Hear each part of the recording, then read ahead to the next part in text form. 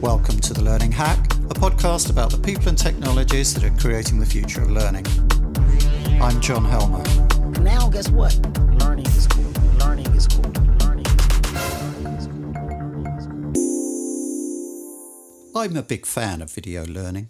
I used it to learn editing when I set up this podcast. And recently I came across a great tool that helps you make instructional videos really quickly and easily. It's called Powtoon.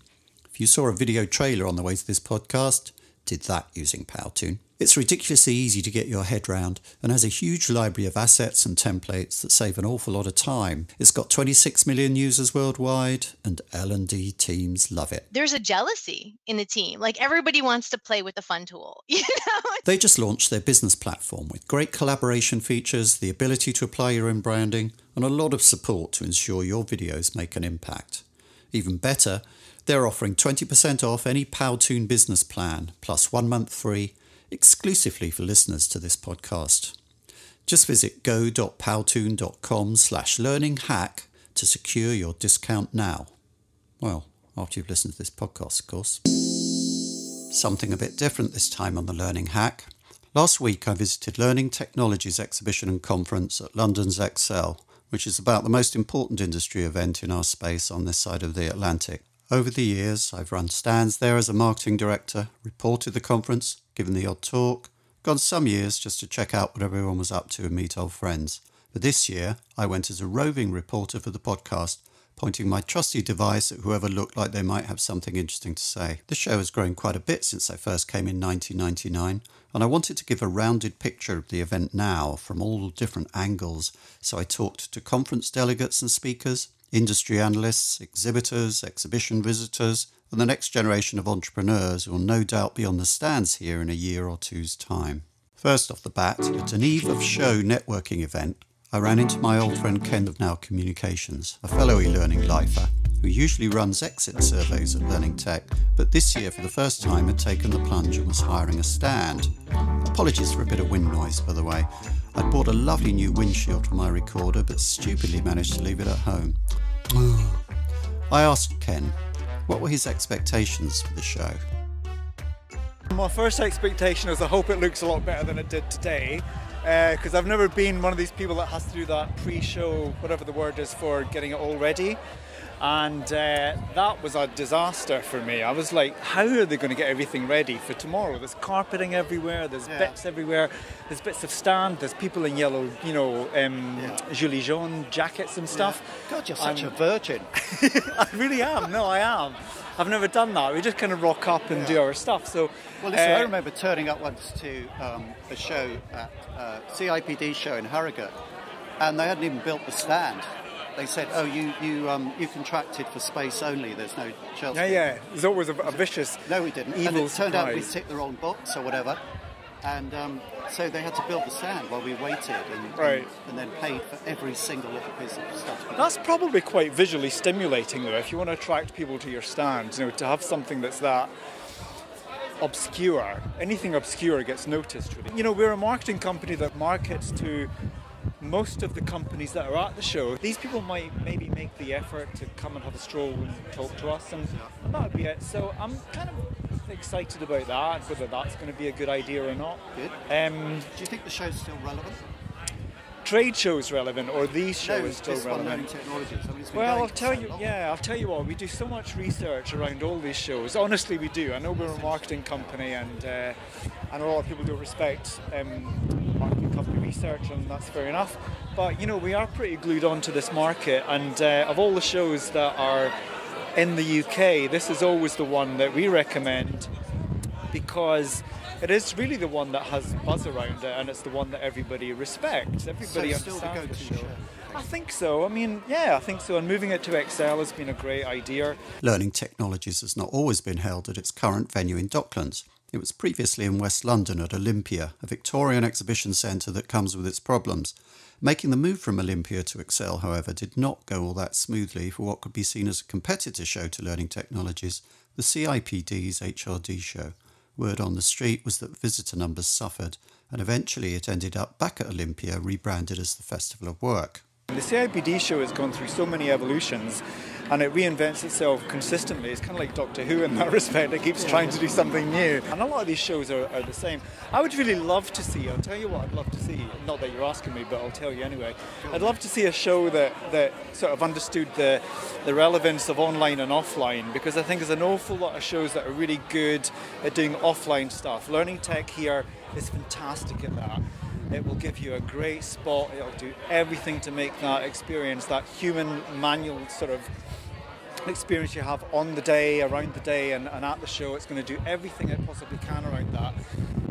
But then somebody has to come along and do a great offline experience, a great online experience along with that to sort of fuse together the whole journey that you take those people on, because your customers are really looking to come and get to know you somewhere, whether it's online or whether it's at a show or something, and then they're needing this huge big long nurture process to actually get them to convert and to buy.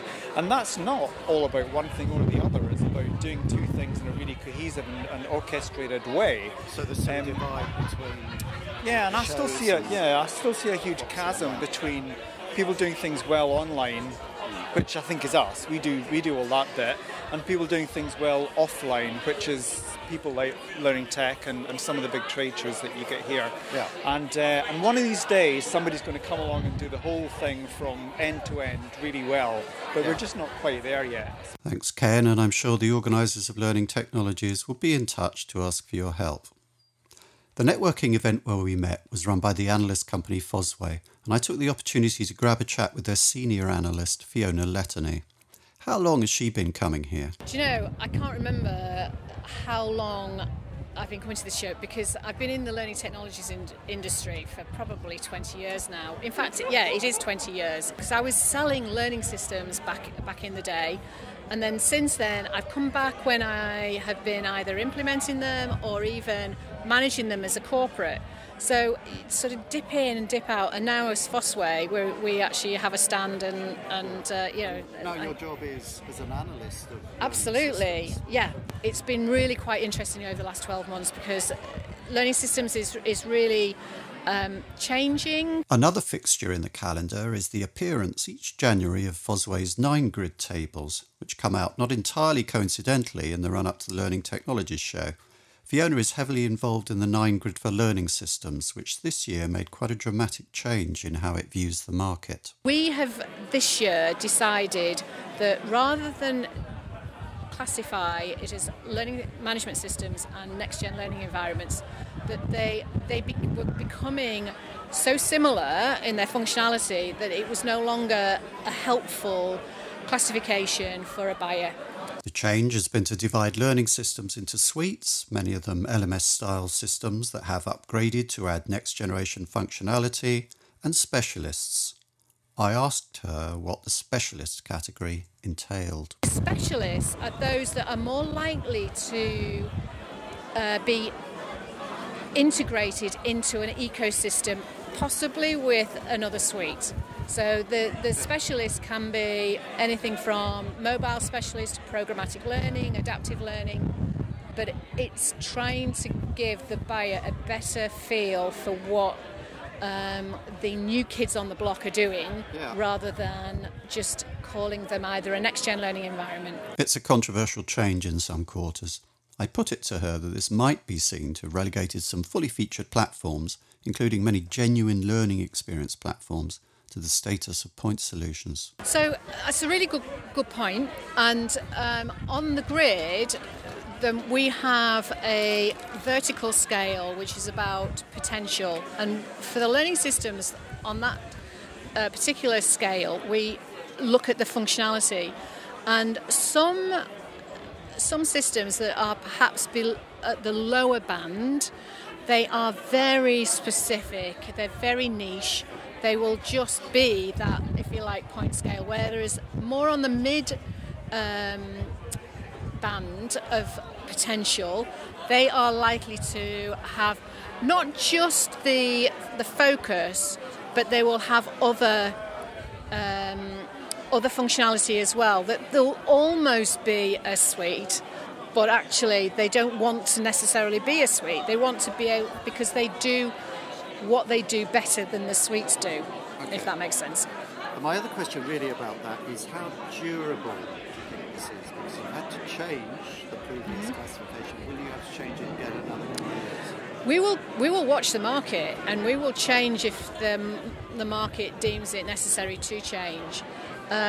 We are, at the moment, what we have is one grid that has both suites and specialists on that same grid. We have increased the numbers. Last year there were 33 on the learning systems grid. This year there are 44. And there are a lot of systems that new kids on the block are coming onto the market, limiting by sort of the geographic size of the grid is actually not potentially, looking at the future. So we may have to split in some way, but we will just watch the market and see what makes the most sense for the buyers, so that we can give the best advice, the best way of not the music. The market's not confusing. We want to be able to give the best direction for any buyer. So it'll change as we think it needs to. My name is Carsten Storgård. I work for a company called Lærdal. We produce mannequins for CPR training. One of the great things about an event like Learning Tech is the chance meetings you have, the unexpected and serendipitous encounters. In the lunch break next day, I happened to be sat next to Carsten, a conference goer whose work put a whole different spin on learning technologies. This was not something you had to sit at a screen to experience. In fact, I half seriously accused him of being in robotics. So I was interested to see if the themes of the conference resonated differently for him. What had drawn him to the event? I'm here to look at how we can support the daily life of, for instance, nurses and other people working in the health industry. So we're not just providing training, but actually supporting their daily performance. Yeah. And you've been up in the conference. What have you seen this morning? This morning I saw the general keynote, and then I went to this Bob Marshall session on workflow learning. Yep. Yeah.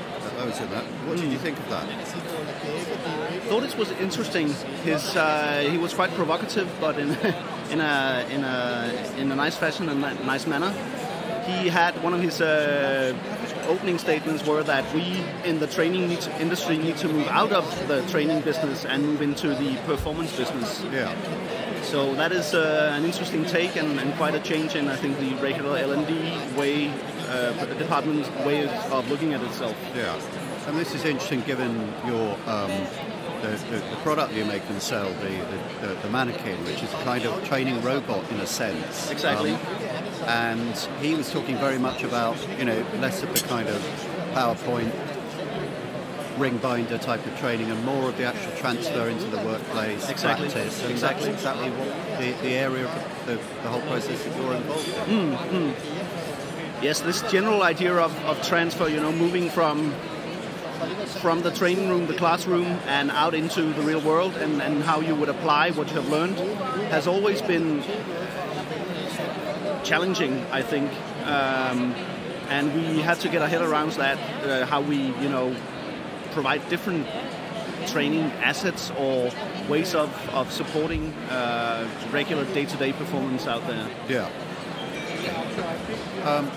And you were saying that learning technology is a pretty important show for you. Absolutely. I think when it comes to the, if we look at the European conference market in this field, in this industry, there is Learning Technologies in London that is quite in the go-to place. There's a big expo, and the regular, or the conference, the paid conference, the quality of the speakers there is just so, it's just so great compared to, I believe, anything you see in Europe.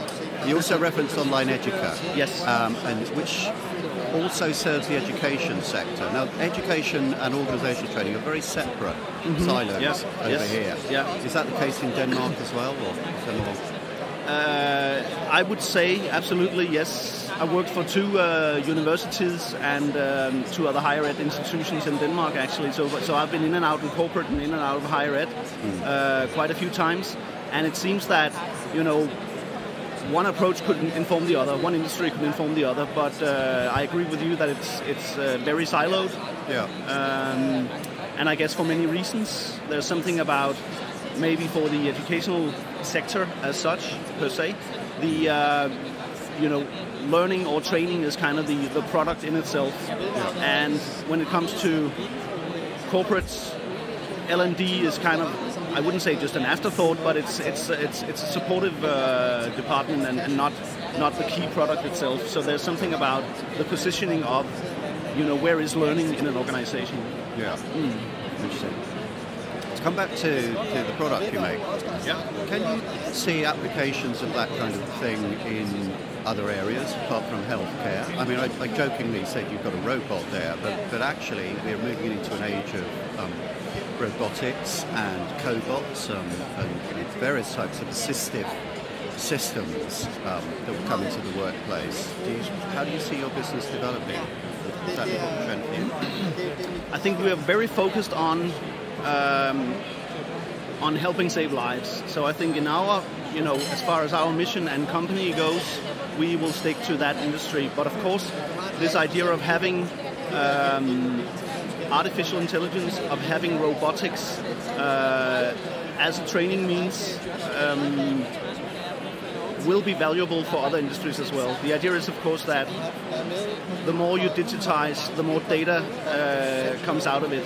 And having data as a driver in order to monitor the efficacy and efficiency of your training is, of course, important.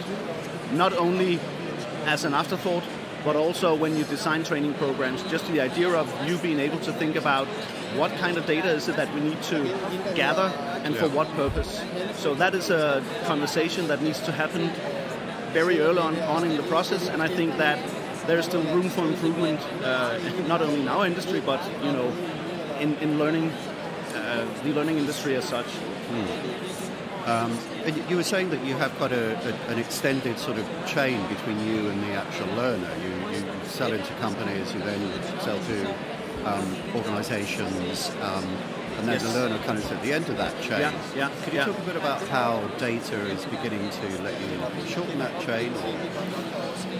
Let me give you an example. We have a partnership with the American Heart Association, and we're moving into a so-called low-dose, high-frequency training program with the American hospitals.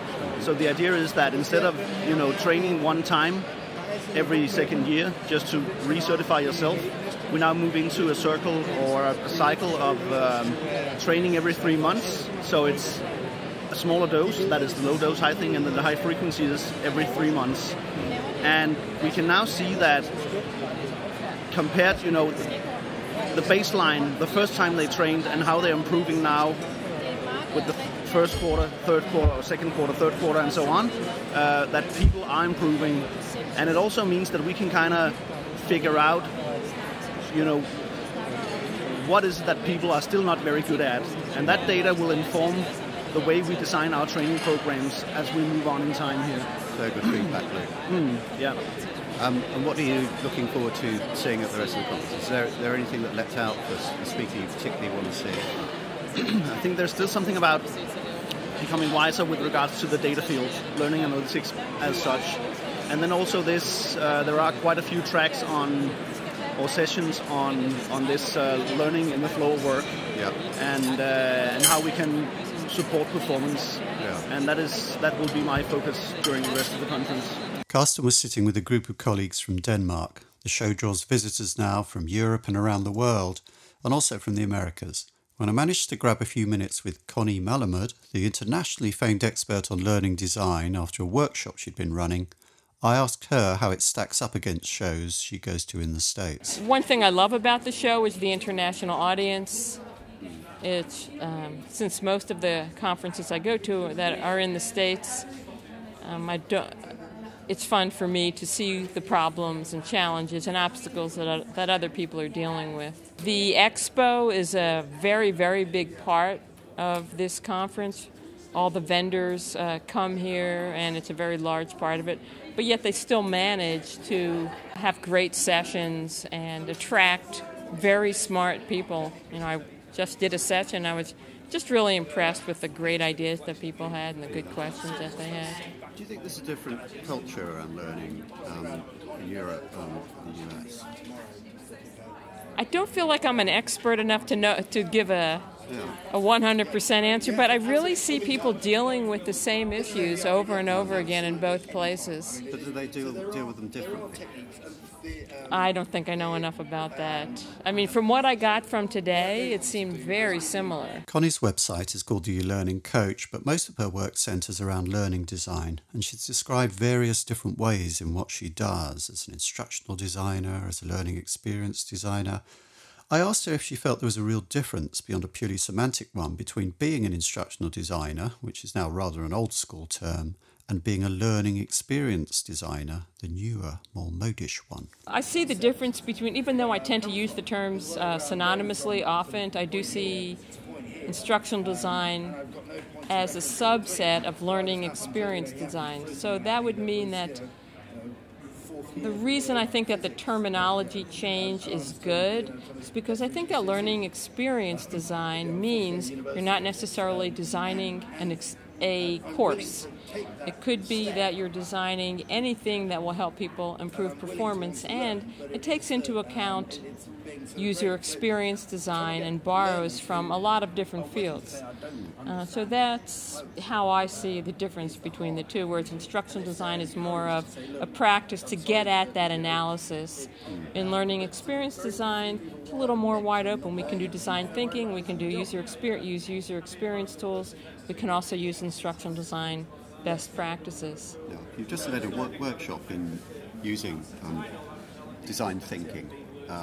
Is that an important part of your practice nowadays? It certainly depends on what problem I'm trying to solve. Okay. And I often work alone. And design thinking is best done in a collaborative environment. That said, I am always borrowing parts from design thinking, in particular the whole aspect of human-centered design, having empathy for the learners or users, and defining the correct problem. I also always prototype too. If I'm designing instructional materials, I always prototype and try to test it or show stakeholders, just try to get it out there before trotting down a path that may fail. Okay. And you know that design thinking does have its detractors in the learning space, don't right. What would you say to people who say that design thinking doesn't have a place in learning design?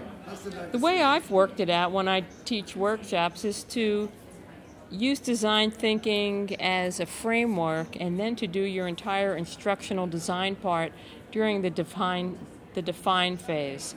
So during the define phase, you can do your analysis because you're trying to define the problem.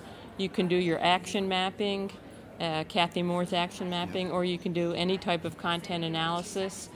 So I don't really care that some people say that. They don't have to use it. It's really just up to whatever is going to help you, each individual, do the best job they can. So for some people, it's going to be design thinking. Some people might hate it, and that's fine.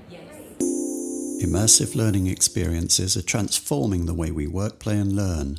And there's one company I've followed for years who have been pioneering in the use of virtual and augmented reality to enhance learning and boost outcomes. Make Real lead the field in validating the use cases of immersive technologies for everything from soft skills to health, safety and well-being.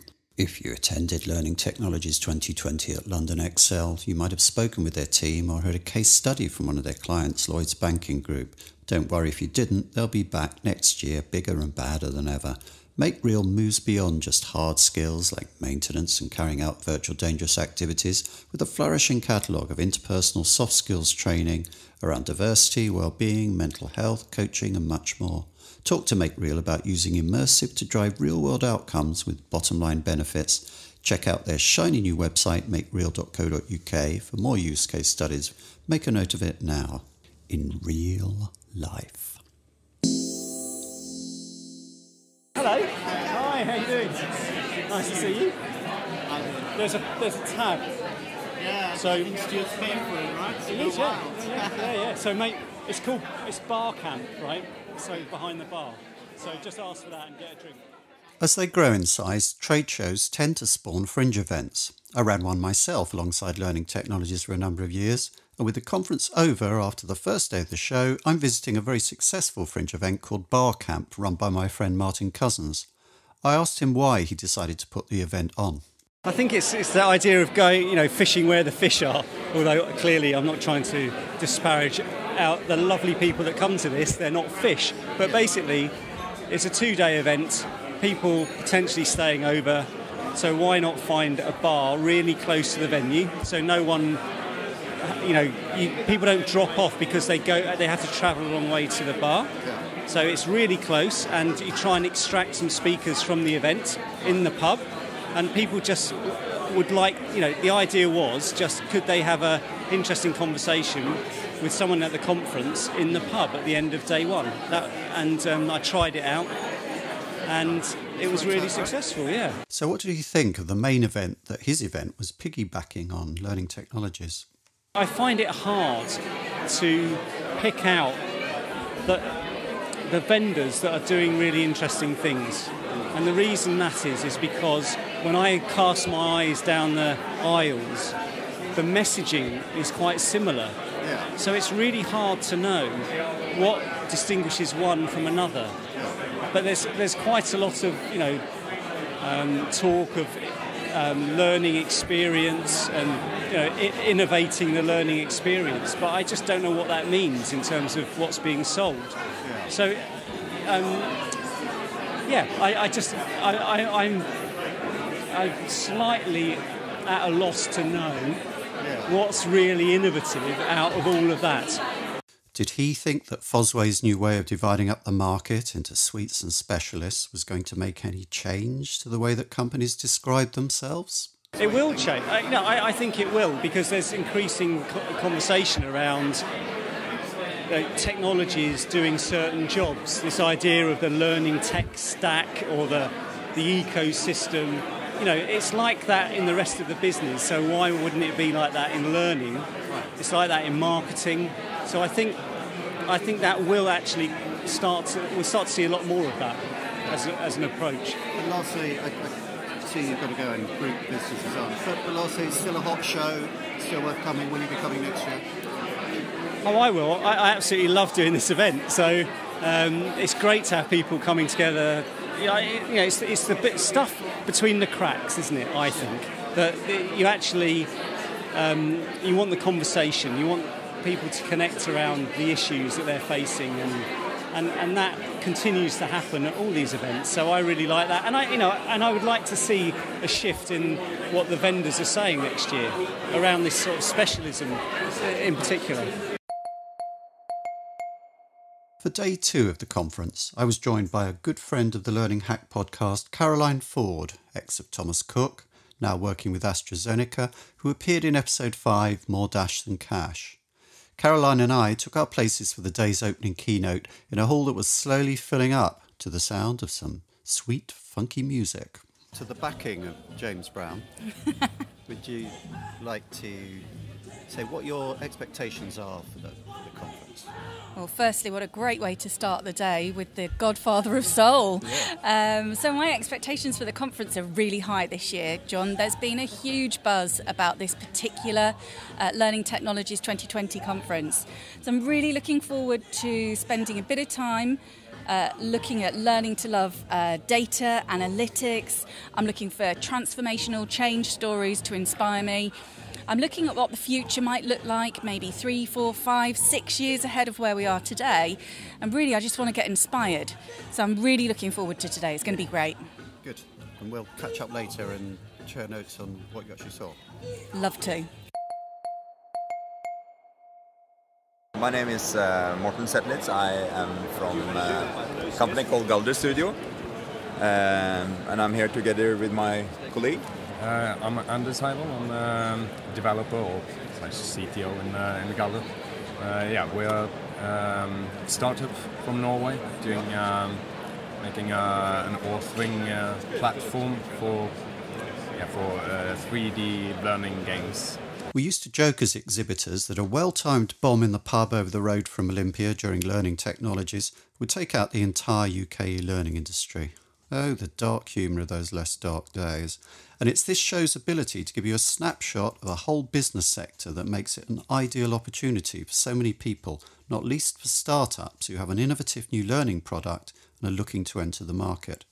Martin and Anders, a couple of young Norwegian entrepreneurs, have come over to do their research. So after a day here, I asked them, how's it going? A part of it has just been walking around and as Martin said, finding out what is actually out there and who would be our competitors and sort of where do we fit in the market. But we've also been looking a lot at how these other companies are doing their marketing and what the sort of trends are as well, and as well as going to some talks and hearing about statistics and analytics from the industry as a whole, and also where everything is moving. So Is anything left out at you as being particularly great? Yeah, great. I would say that there is definitely a difference between this technology, like field, like in learning tech,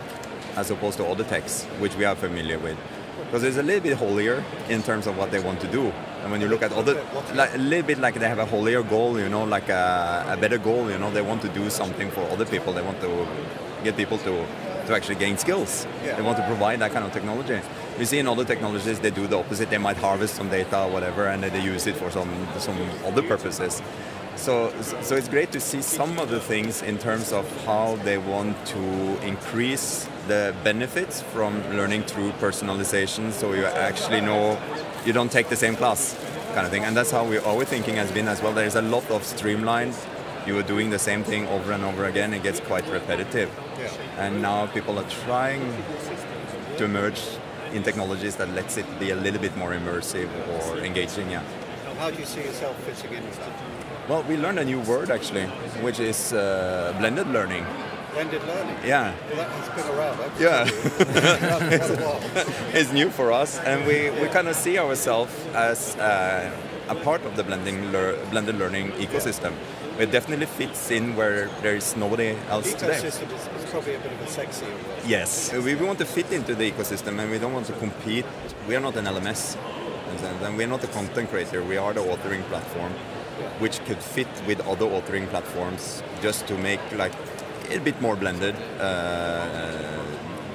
Because today it seems a lot of similarities between the technologies. The LMSs looks basically the same promises. Yeah. There are not that many companies focusing on the same things that we are, but we can see that we definitely have something to give and something to offer for both for the LMS companies and for content providers. Yeah, content providers definitely. So job done, and we look forward to seeing Martin and Anders back here in a couple of years' time, perhaps, flogging their wares. It was really interesting to hear them enthusing about blended learning, an idea so familiar to us old lags that we barely use it anymore, let alone thinking about it. Something else that we now almost take for granted is 70-20-10, the observation that 70% of learning happens on the job, 20% through social interaction, and only 10% in formal settings like classroom courses or e-learning modules. Up in the conference, I got the chance to speak to Vivian and Joss, founders of the 70-20-10 Institute, and to ask them what sort of impact those ideas have had in practice. We began by talking about a conference session we'd all attended, a case study about learning analytics within Network Rail, given by Guy Wilmshurst-Smith. It's quite interesting to see that people are talking much more about the connection between learning and performance. Like we saw this morning, a very good example of that. Yes, about the learning analytics, where we really see that it's not only talking about performance, but you can show some improvements in the performance, and that's really interesting because last couple of years people are much more talking about it, and you couldn't see that it really was happening. In terms of the learning interventions, you saw that the focus was still on the formal learning interventions, although he also took a look at the environmental issues that influences the performance. But if you take a look at the solutions, then it was, at least in this, of course in this session, there was a focus on the formal learning stuff. My feeling is that people in L&D profession, they like to go beyond formal learning. So there's a lot of interest in workplace learning and that kind of stuff. And I think the pitfall for our profession is that we do the same stuff, but do it just not in e-learning, not in the classroom, but on the workplace. So I think there's a really desire and also a really business need to change our profession, to change the way we are dealing with formal learning and go beyond that. And I think 70-20-10 is from a mindset. Formal is the 10%. Yeah, from a mindset approach, it's good to go beyond formal learning. But we need more solutions, we need more innovations in our field, because we are stuck still into formal learning, and I think that's challenging for us. So we're still stuck in the 10%? Surely things have moved on a bit with all the talk of learning experiences, the ecosystem. The language at least has changed a lot. Yeah, I think we in our profession, we like to reframe the same services. So now we talk about workplace learning, we talk about social learning, and we talk about things that really are not changed, because this is all formal learning, and it's on the workplace level, it's connected to social learning, but it's not really as 70-20-10 meant to be, because from our idea, we think we have to support people at work. And that can be with learning, that can be with performance support, it can be with all kinds of other interventions. But as you can see in the State of Industry reports of the last 10 years, the core business of L&D is still formal learning. So we don't change that much. And what do you think we need to do to change that? We need to broaden our view on learning. Right now we try to innovate and to improve formal learning, but we have to go beyond formal learning. We have to go to informal learning, and also take the next step to organization learning. And in my new book, I will describe how we can do this as L&D. Looking forward to that, and when the book comes out, I hope you'll come on the podcast. Okay. Yep. Thank you.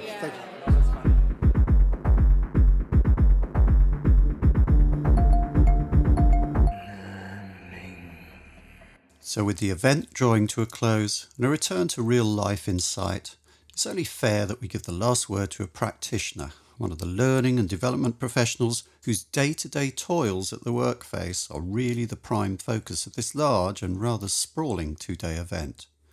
Complimentary glass of wine in hand, I caught up with Caroline Ford to get her take on her day at the conference. We started the day on a real high. You can't get a better facilitator than Don Taylor. He's an absolute dream. He kicked it off with passion and verve and real energy, dovetailing right nicely into Daniel J. Hume, who's from the Department of Computer Science at the University College London. We had an amazing presentation from Daniel on all things AI, the risk, the reward and the extraordinary possibilities of that. And I think my one real comfort from Daniel's presentation was, although AI is very present and almost omnipresent, he said we don't need to worry about anything. So that was really reassuring. Yeah. I then went to see Patty Shank. Yeah. She's the president of Learning Peaks. She did a really amazing session on writing for instruction and how that differs from other kinds of writing. She's one of the most high-profile gurus in learning, really. She's definitely in that top 10, isn't she? She is, and she was really inspiring. I mean, really great to get someone. She has a different cultural perspective coming from the States. She had some really interesting talking points, actually. She talked a lot about memory, sensory memory, environment, the perception piece. She talked about working memory, and then she talked about long-term memory. And she really focused on how to write in order to maximise the benefit of long-term memory. She said training alone at the end of an event just is never going to be enough. You're going to need to do something more to reinforce the content that you've written about, the content the learner has received. Very much in tune with actually some of the messaging we've heard before from the 70-20-10 Institute. Yeah, I gather there was a rather kind of unorthodox approach to taking questions. Crikey, was there ever, John? My feeling is that it did derail it a little bit. So I love Patty. She's really inspiring. Her messaging was on point really well at the beginning of the session. She had a guy who was asking some great questions, I have to be honest. And Patty invited him up on stage. She pulled up a chair. She gave him a mic. Honestly, I'm not sure that was the right thing to do. I feel he then maybe took advantage of that a little bit. Yeah. He asked some questions, perhaps not quite so relevant to Patty's core topic that she wanted to cover. She then ended up maybe going down a bit of a rabbit hole with him on a couple of occasions. There was one or two disgruntled noises coming from the audience. I would have liked the facilitator to have taken more ownership and responsibility and stepped up and helped Patty get out of that situation. Yeah. I left before the end of that session. Right. Someone else told me afterwards that the facilitator had come in to stop the guy towards the last 3 or 4 minutes of the session so that Patty could finish up and close down. In my professional opinion, it was too little too late. She needed help earlier. Right. So that was a bit disappointing, but nevertheless, some really valuable messages from Patty that really resonated and they were on point. So moving on, I think the next thing you did was the Women in Learning. Yeah, oh my God, I absolutely loved this session. I loved it. And it was just so great. The lady that delivered the session was Sharon Claffey, and she is just phenomenal. I have to get her name right because it's Sharon Claffey Kalubi, and she was just absolutely marvellous. She is the VP of the North America Learning Pool, and she's been hired really for her passion about women in business. You know, she did an amazing activity in the session. She got all the women, and there were some men. Yeah. Absolutely some men in the room. Glad to hear that. She got everyone in the room to reach out to a woman that she's working with right now, or a great friend, and to text them a message about something positive about what they do at work. Right. Real positive reaffirmation that our women, our girlfriends, our co-workers, our colleagues in business, we need more than a transactional relationship with those women. We need to reinforce that what they're doing is a great job and reward and recognise them for that, just in small ways. I loved that. I absolutely loved it. She also had some really great advice about maybe how to return or reposition with some language patterns when perhaps a woman might feel that she's maybe being put down a little bit, or she's not feeling so comfortable because of something that she said. She had a couple of really nice pieces that I'd like to share. So she said, well, you know, what happens when a man builds on a woman's idea and suddenly it's become his in that meeting, right? Yeah, never done that. No, I know you wouldn't, John. However, there are some who might. I've seen it happen. Yeah. So she came up with a great sentence, and it was something along the lines of a retort that says, Steve, that's a great idea you've built on Carrie's original thinking. I love that. Carrie, let's loop that back round again. Tell me a little bit more about what you were thinking and how that complements what Steve's just said. So I thought that was really nice. She also had a great response for when perhaps a man has complimented you on the way you look rather than what you've said or done. She said, always say thank you because it's genuinely nice to be complimented on the way that you look. So her response to that was, thanks very much, that's lovely, really appreciate that comment. Quick question, have you read my latest report on whatever it's on? She said, bring that conversation back to the business piece or reputational piece you want to be remembered for. I thought it was a brilliant piece of advice from Sharon. I watched a couple of other sessions, but there's one that really resonates for me, and actually it was the last session that I went to, and possibly the least represented in terms of the number of people there, because it was right at the end of the day. Again, it was Sharon co-facilitating this time with a really incredible presenter, Louise Van Vuke. She's the Director of Sustainability Education and Engagement at AstraZeneca. So she is somebody that I'd come across in a work context, although she doesn't work in my L&D team. She works in a different one. We have quite a federated structure. We do have a very federated structure, and that's great in some ways and not so great in others. But actually, I'd come across Louise because of the piece of work she was talking about today, which was really interesting. And this is a topic that's not for the faint-hearted. The topic was kickstarting compliance in the digital era. I've fallen asleep already. Yeah, I know.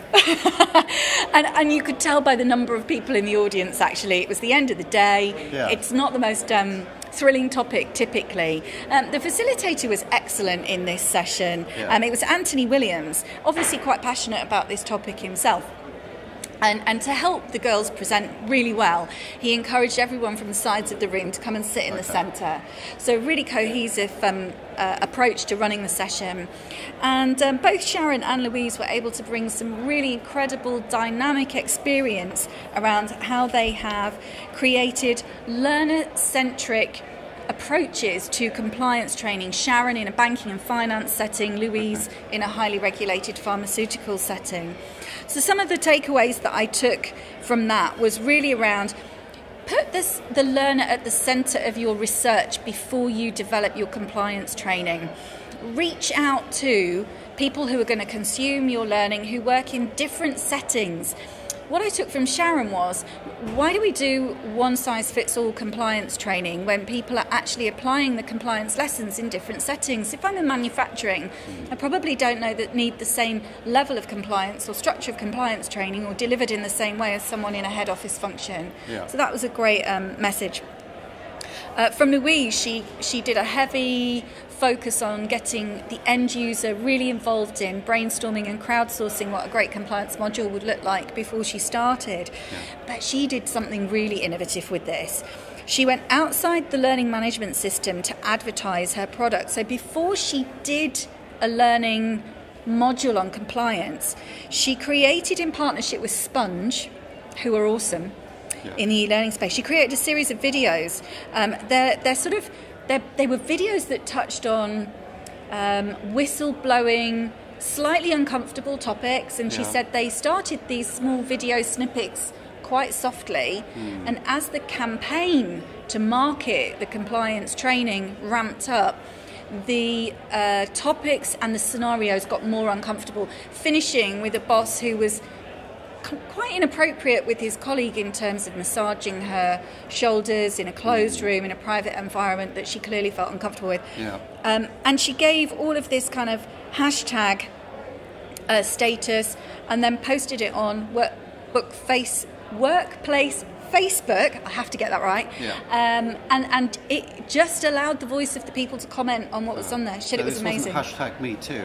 That looks like a much longer hashtag you got written down there. Oh, do you know what? She inspired me actually for a hashtag for something I'm working on at the minute. Right. So I'm working on a piece around digital data and analytics capability across AstraZeneca on a global platform. And actually, Louise really inspired me about the way that you can use hashtags to really get people engaged on a social platform around some of that stuff. So her key messages were, whatever you're doing in the compliance space, it has to have global appeal. Yeah. Language shouldn't be a barrier. She got people to talk on video in their own language and then had running translation in English along the bottom in subtitles. You know, that's flipping it to the norm. She said everything needs to link back to the company strategy, makes it simple and easy to understand. And she said when you're looking for really cool subject matter experts or people that are great to advise you on this type of learning content, she said look out for the people who are in a meeting and you think, wow, brilliant. Out of the 10 people that are here, they're here. She said those are the people you should reach out to get them to go to video. So, John, overall, a fantastic day. It's really nice to be sitting down with you now, having a glass of wine. I've got to be honest. Well deserved. And thank you very much for sharing your feedback so fully, so sensibly, and lots of inspiring stuff there. Pleasure. That's all on the Learning Hack podcast for this time. Thanks to everybody I talked to at this truly international event, and I'm sorry if I mispronounced any of your names. And thanks to our sponsors Powtoon and Make Real. The Learning Hack is completely independent and transparently funded by sponsorship. Please subscribe on your podcast platform of choice to get future episodes automatically. And if you're keen to help other people find us as well, make sure to give us a 5-star rating. You can reach me at John Helmer on Twitter or through my website, johnhelmerconsulting.com. Next time on The Learning Hack, I talk to Leonard Hoot, Cass Business School and e-learning network, about old school instructional design. Leonard really knows his stuff and has controversial things to say. Don't miss it. Bye. Now I finally get it.